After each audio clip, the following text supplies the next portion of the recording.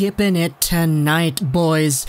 Yeah, I just finished up the Richmond Sockeyes PJHL Junior B ice hockey game. I was the play-by-play commentator on playfullscreen.com and mixlr.com. You can check all of that out on Thursdays at 7 if you want to listen to me doing live play-by-play.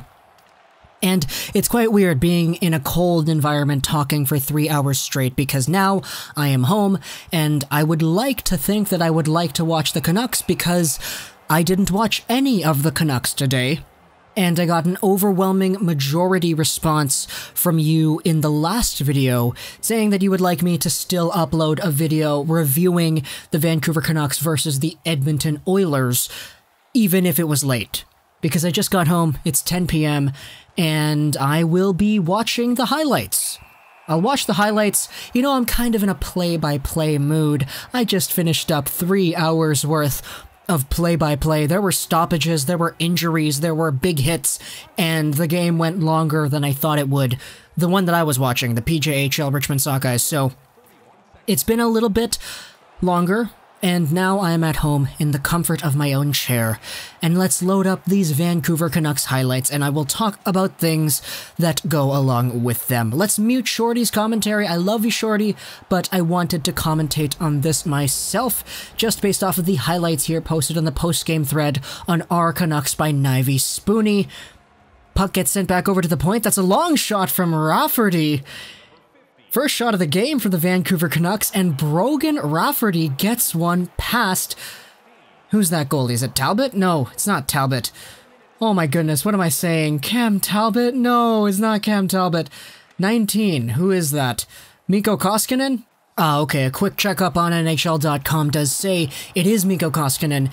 He lets in a drive from Brogan Rafferty after JT Miller wins the faceoff. So...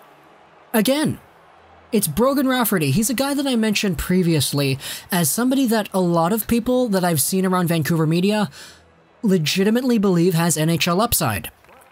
And I saw that a little bit when he played with the Vancouver Canucks earlier last season. I saw him, I thought he was very, very smart when he was holding onto the puck for less than 2 seconds. Even in the rest of the preseason games, I was really impressed with Brogan Rafferty's quick decision-making and puck skills. But when he held the puck for more than 3 seconds in the defensive zone, that's when he really started to show the immaturities to his game. That's where he would hold onto the puck for too long and drag things out for too long and get pickpocketed and stolen. But here, it's a quick, solid, easy drive, and he does the right thing. Gets it off immediately, it's in the back of the net. Brogan Rafferty's first NHL preseason goal. And of course, I'm only watching the highlights. I'm not going to be able to tell you if Rafferty was great this entire game or whatever, but just from what I saw here, nice, quick, accurate shot. Brogan Rafferty gets on the board. It's 1-0 Vancouver up until Cooper Marody gets himself a goal. I'm not going to watch that. No, thank you. But at the end of the first period, we have ourselves another goal right here. It's a face-off over to the right of the Vancouver goaltender, bobbled up at the point, and it's stolen away. Here comes Tim Schaller over to Beagle with a high shot, and he absolutely rips it. Wow. Wow, wow, wow. Top shelf sniper Jay Beagle in the house here. There's a reason he's getting paid that contract. Crazy, crazy stuff. That was cool. Tim Schaller, that looked like the fastest I've seen Tim Schaller skate in a Canucks jersey ever. Steals the pass, puts on the Jets. He's not like super, super fast, but he's just fast enough to beat the defender. Nice. Nice, nice, nice. For a guy who's on the trading block, apparently, Tim Schaller had a pretty good play over there. That was mostly him. Obviously, gotta give credit to Jay Beagle for the really nice snipe as well. If Jay Beagle can put up those kinds of goals in the NHL, not in the preseason, but actually in the regular season games, I'd be really happy with that, you know? It'd be nice to have a fourth-line center who could contribute probably 7 to 12 goals on the year, right? Not to point any fingers, but Jay Beagle only got 3 goals last year in the Vancouver Canucks. Sure, he only played 50-something games, but still, man. Get them snipes. Get them goals, like how he did today. Let's go over onto the next goal in the second period. This looks like it's a power play goal. Vancouver Canucks are settling things down. Bo Horvat rushes in with the puck, stops up at the goal line, controls, centers the feed for Sven Baertschi right through the cross crease there. Wow, what a great pass from Bo. That must be great for Sven Baertschi. Who was the one that set up the play? JT Miller. Oh my god, his second assist on the night. Nice from Miller. But Bo, streaking in, stops up the poise. He scans the ice, he looks for the open guy, and he waits. Waits it out and throws it with a pinpoint accurate pass over to Baertschi, who's finally back. That was a cool goal. I really liked seeing that. For Bo Horvat, I think his playmaking can take a really big step next season if he just continues to work at it and he continues playing with actually good line mates.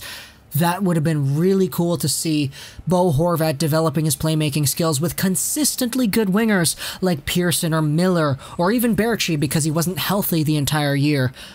But Bo setting up Baertschi on this pass is pretty good. Baertschi, in my opinion, he's a legitimate top 6 forward when healthy who could contribute upwards of 50 points when healthy, but he's just not healthy.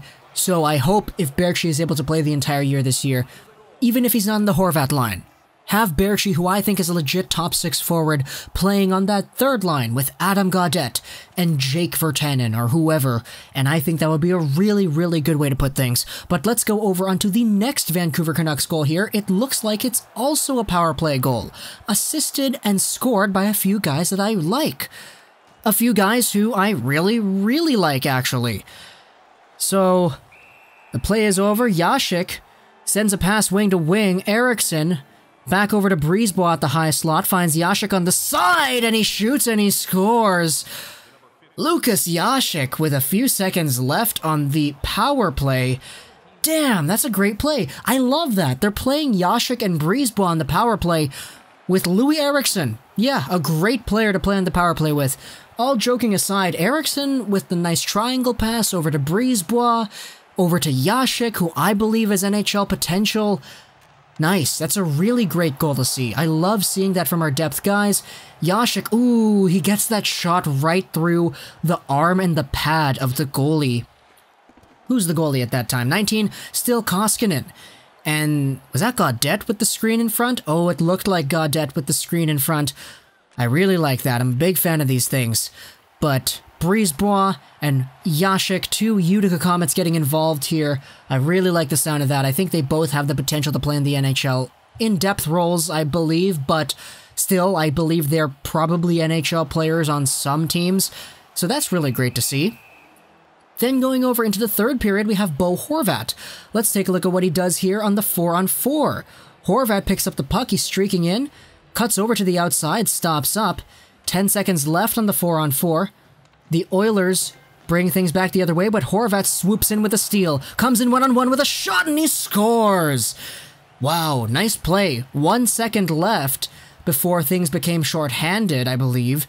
And that's on the same goalie that was playing on the other game that I actually did watch, Starrett, I believe. So, nice. Really, really nice by Bo. Good forechecking, good pressure, at the right place at the right time as the Edmonton defender bobbles the puck. And a perfectly placed shot for Bo Horvat, a guy who I can totally see getting 30 goals next season. Yeah, you heard it here first. Actually, you didn't really hear it here first. I'm pretty sure tons of other people have talked about it, but Horvat can legitimately score goals, and I think that's next up for him in his still young career.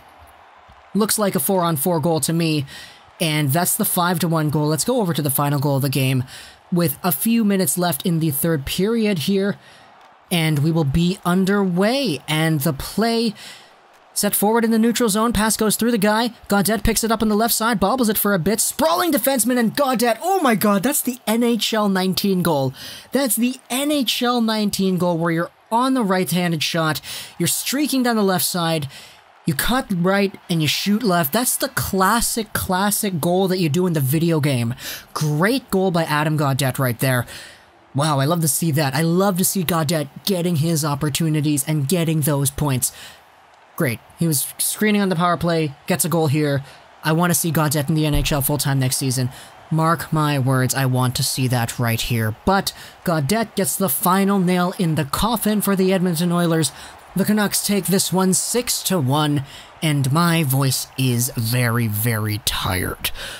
It doesn't help that I am doing the Evolution 1079 CFML FM newscast tomorrow morning, 10:30, 11:30, 12:30 on the dot. 5-minute newscasts from me. You can catch me on CFML. But that was it. Hope you enjoyed this video. So that's all saying, and I gotta go to bed. I gotta get my voice rested up. And bye.